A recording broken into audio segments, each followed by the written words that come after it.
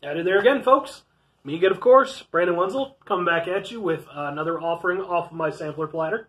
What is my sampler platter? Well, if anyone is watching this and they haven't seen any of my other videos, this is a little show thing that I do where I review food and drink items and stuff like that. Usually they're new or gimmicky, or at the very least I haven't tried them.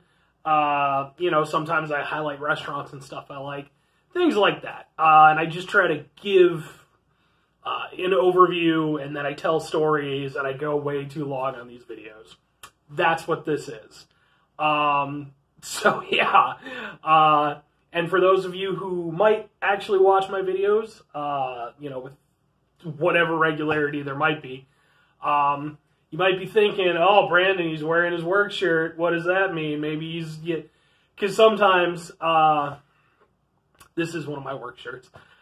Sometimes I will go over there and I will wear my work shirt specifically if I'm going to be eating something that I'm worried about getting on one of my better shirts. But today, that is not the case. Today, this is just a lazy shirt.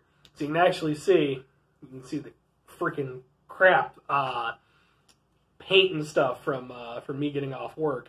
You cannot ever totally get rid of it. It's ingrained in my being now.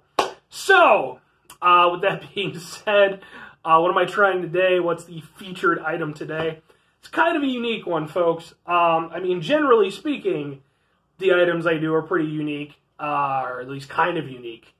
But this one's unique for the show so far, at least unless I post up anything else before this that might pertain to this. But, I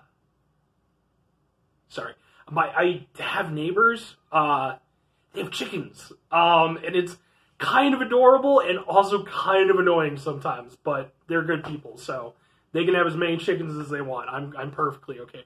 That's not true. There is certainly a limit to the amount of chickens that I am cool with, just because at a certain point, there are too many chickens. They are nowhere near that point, so I'm perfectly cool with the level of chickens that they have. Anyway, what is the item that I'm going to try, and why is it unique? Well, folks, boom! This is the item that I'm going to try. This is Pipeworks Brewing Co., brewed in Chicago, Illinois. Hooray! I live near there. And of course, if you live in the suburbs like I do, you know damn well that if anybody asks where you live, you just probably say Chicago. Because it's way easier than trying to explain fucking that you live, 30 minutes outside of Chicago in some fucking town. Anyway, yeah, the reason, and this is called Pineapple Guppy. Reason why this is kind of unique to my show is that like I said, unless I post something up to before this one, which I'm not planning to, but I might, this will be the first alcoholic thing that I've tried on my show. I'm not huge on drinking. I really only drink socially and in very specific instances when I'm at home. I do have like a small little, cache of drinking materials. I've got some coffee rums. That's actually pretty good tasting. I always like to have a little brandy around. I like brandy. Maybe because my name is Brandon. Sure, why not? And I also always like to have some cheap vodka around. For medical reasons. I'm going to call them medical reasons. But occasionally I get like sore throats and like congestion crap and everything because I have like allergies and asthma and stuff. And I found that sometimes just taking like a shot of that, letting it kind of sit there for a bit, I can just get some of that gunk out. So... not saying that that's like actual, medical advice, but that's just a thing that I do sometimes. So I swear I don't drink very much. But yeah. So why am I doing this then? Well, I like pineapple stuff, folks. I really, really do. It's like one of my favorite things in the entire world. I've been a huge fan of pineapple juice and pretty much everything pineapple since I was very little. Now this is pale ale with pineapple. I will say, like I said, I don't drink that often.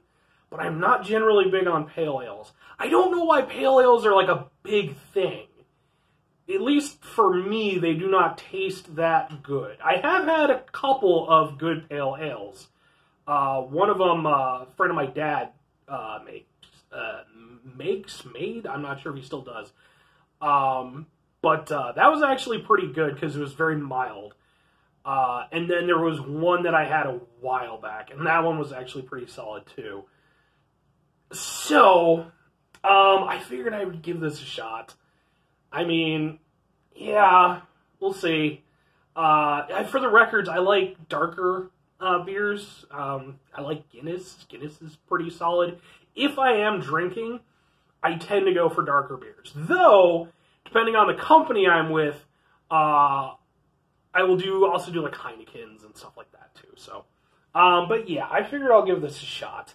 And I don't, like, I usually like to tell a story to go along with the item.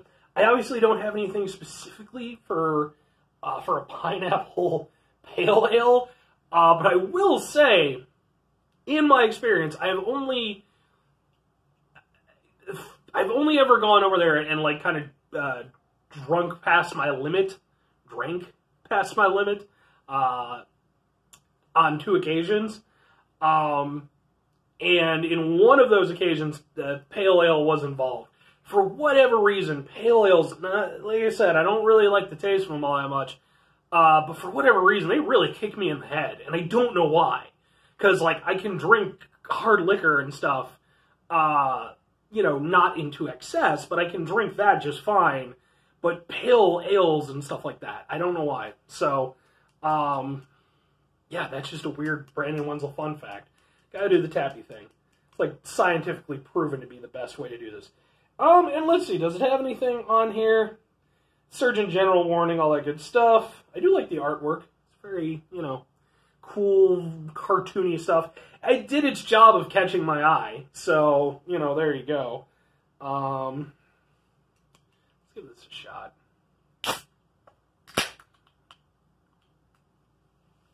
Easy. Yeah, this has been in my fridge for about a month now. It wasn't even that I've been like dreading it or anything like that. It's just been in there. Like I have a bunch of stuff, especially drinks now. I've really built up quite the cache of drinks. I've got 2 here that I'm also going to try. This is only the second.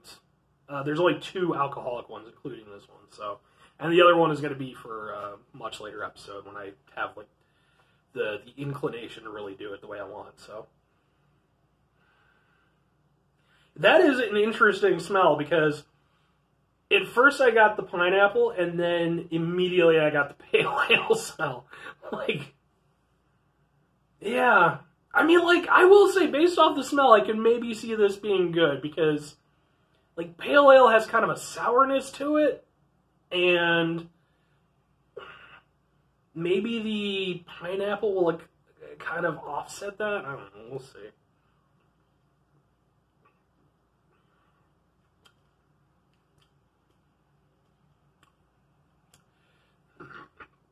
Oh. Okay. Yeah, I mean, I don't get a ton of pineapple flavor, but I do kind of think that it does sort of what I was saying. I think it kind of mutes some of that, like, the sour kind of bitterness that pale ales tend to have.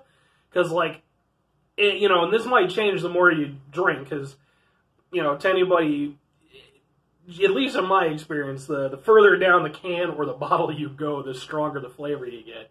I'm not going to drink this all on camera, though I will finish it, and I actually have 3 others because it came in a 4-pack. They will all get drunk at some point. Yeah.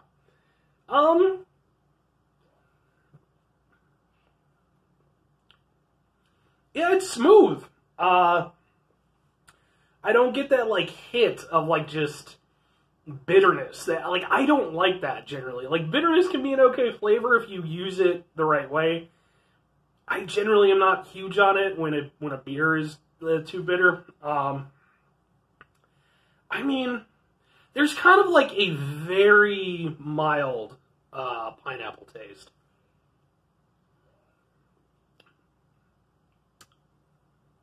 Yeah, I mean, it's definitely there. And like I said, I'm not like a huge drinking guy, so like, I'm sure there's people out there who could like drink this and be like, oh, you could taste the bouquet and the location of the pineapples, you know, clearly cultivated from, yeah, no, I'm not that guy. And if I were, it certainly wouldn't be for beer. But no, I will say that is perfectly drinkable for me. And that's actually a pretty good compliment, like, because again, I'm not really typically a beer guy, but that, with the way the flavors kind of work, again, it kind of mutes some of the aspects that I don't really like too much when I'm drinking beer. And it's, like I said, it's really smooth. Yeah, I mean, and I will say, as I'm drinking more, it's a little bit more flavorful. But yeah, I mean, the flavor itself is decent enough. It definitely tastes like a pale ale. You know, even for me, I can tell you that. How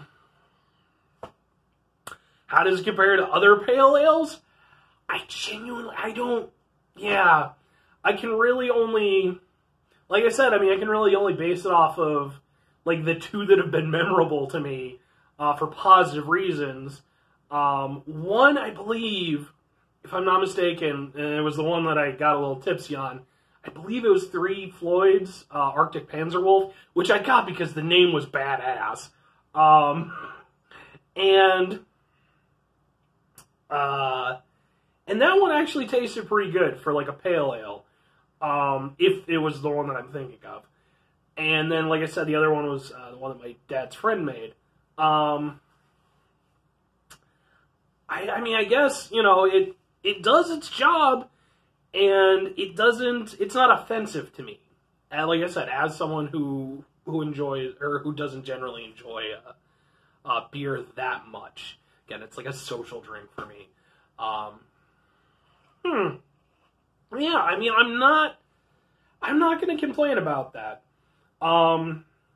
Is it something that I'm going to, like, gleefully chug down?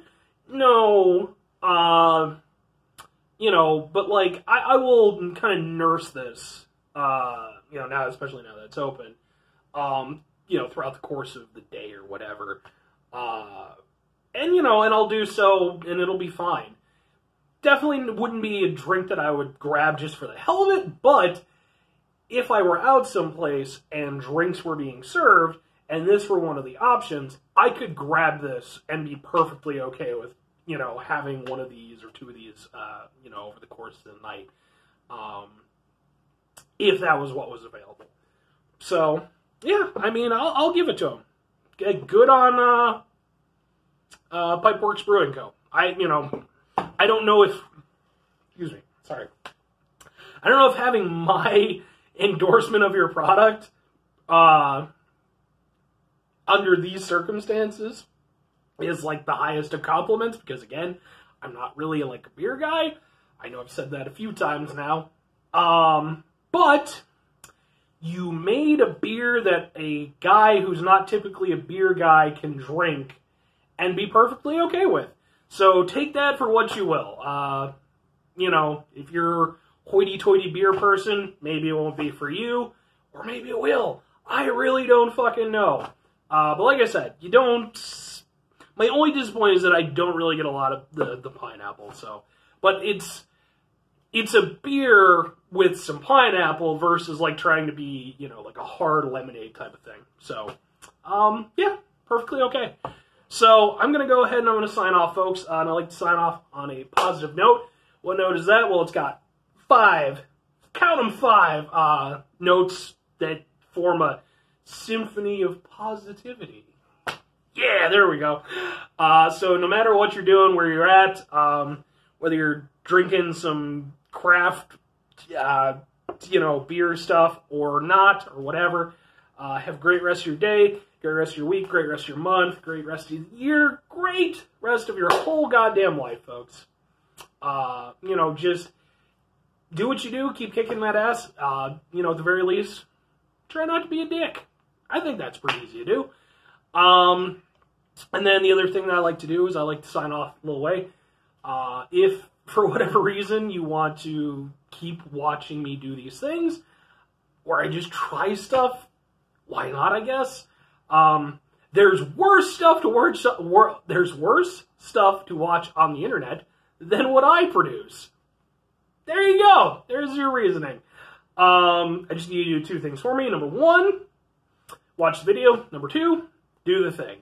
And yeah, folks, that's it. So I'm going to go ahead and I'm going to sign off here. I've got a few more things I'm going to do in this batch, and then we're going to get to doing with the rest of the day. Bye!